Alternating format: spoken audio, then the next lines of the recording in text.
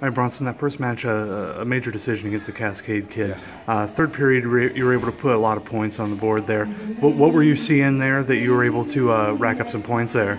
Yeah, I was seeing that he was really tired. He had a lot of strength, so naturally I know that his muscles were going to get tired towards the end of the match. And a lot of people, once you break their will enough in a match, you score enough points on them, like you'll break their will and they'll kind of just lay there and give up, and you can get a lot more opportunities to score. And that second match, you're able to get the pin there in the second period there.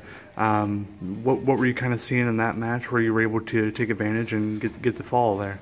Oh, well, I've wrestled that kid 3 times before in the past, and all 3 times have been pinned, so I was pretty confident in being able to beat him this time. And I know he likes to reach back, so that's what I was kind of looking for off the takedown.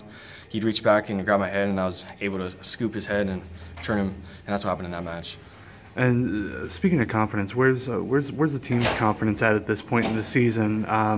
You know, a lot of MAC duels not really going your guys' way, but you know, how's the team feeling as a whole? We're doing pretty good. You know, our core guys that we have wrestling tonight. You know, we have a lot of people that drop out throughout the season, but these people right here that we have, this is a strong team that we have. You know, very high confidence. A lot of matches are going our way. A lot of people are turning the corner, getting better throughout the year.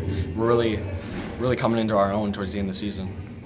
And as we kind of head into the home stretch here with all the postseason stuff in February, what are you kind of working on to make sure that you're ready for you know, region or the district tournament? I'm working out mostly on my shots, trying to get offense off my feet, and the big thing for me is getting up on bottom. The first move has to be just getting up right away, get that one. Otherwise, he'll be able to get some turns on you. You know, you don't want to be giving up back points. Those are a lot of points that, you know, are preventable if you just get up right off the whistle. That's one of my weaknesses for sure. All right. And what do you think is going to be your biggest strength heading into that into that stretch there? Definitely my takedown defense. I've been able to stuff pretty much everybody I've come against this year, and being able to turn people. I know a variety of different moves from the top to be able to turn people and get the big team points and get the pin.